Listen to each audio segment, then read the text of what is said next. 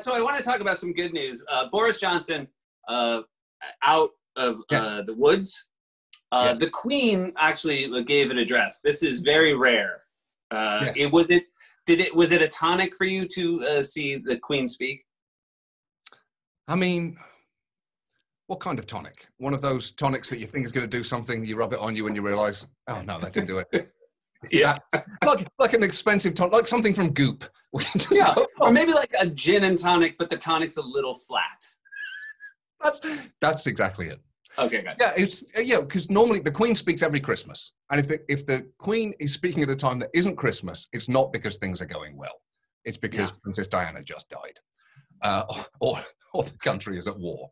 Right. That's basically it. So the Queen turning up in itself is not a reassuring thing. If it's a message from the Queen and it's not "Happy Christmas, everyone," then that's not great. And so, yeah, I hope for those whom she could calm down, I hope she calmed them down. But I don't know if we said on our show, what was more inspiring was that she was wearing a green dress, and so everyone in England just started projecting things onto the green dress. And that felt like, a green screen. It was a natural. Yeah, it was a green screen. So you should never wear green in front of a television camera unless you're happy to have things, unless you're happy to wear things that people want you to wear, and that's. If, in a sense, the Queen learned a very important lesson, which is if you don't want to be dressed like Iron Man, don't wear a green dress.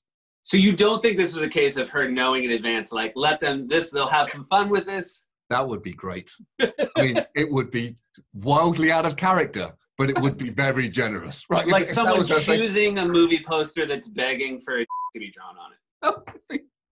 God, I've never been much of a monarchist, but I would really appreciate like her coming to the nation's time of need. If she said, "No, I don't want to go with the blue.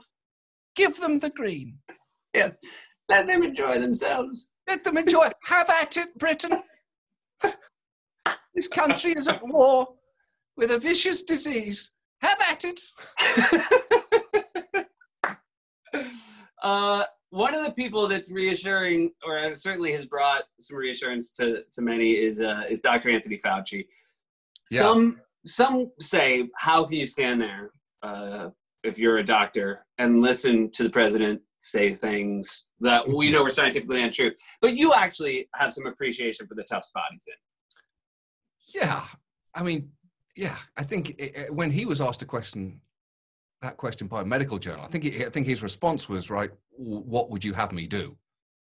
Because I get you could have him so just cough or into your sleeve, not into your hand. Obviously,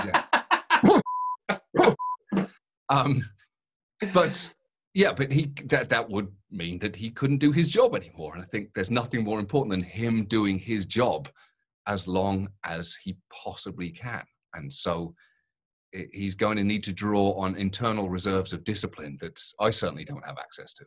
No, we're very lucky not to be in a situation where we have to nod along with people we disagree with. That's right. Or his biggest tell is just kind of slightly, just doing that. Rather than just the full, what the? It's like he's slowing down a face slap. That's right. Just, not just a full, oh God. I'm so good at my job. How can he be so bad at his? Thank you so much for making time for us. I really appreciate it. Thanks for doing your show through all this. Congratulations to Lexi on the flower arrangements. It's nice to see that. Thank you. And I know as soon as this is over, you re-scrub those walls to keep them that white.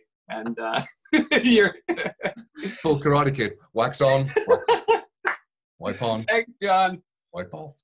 We'll see you back in the studio next time, I hope. Sure. See you in 2021. John Oliver, everybody.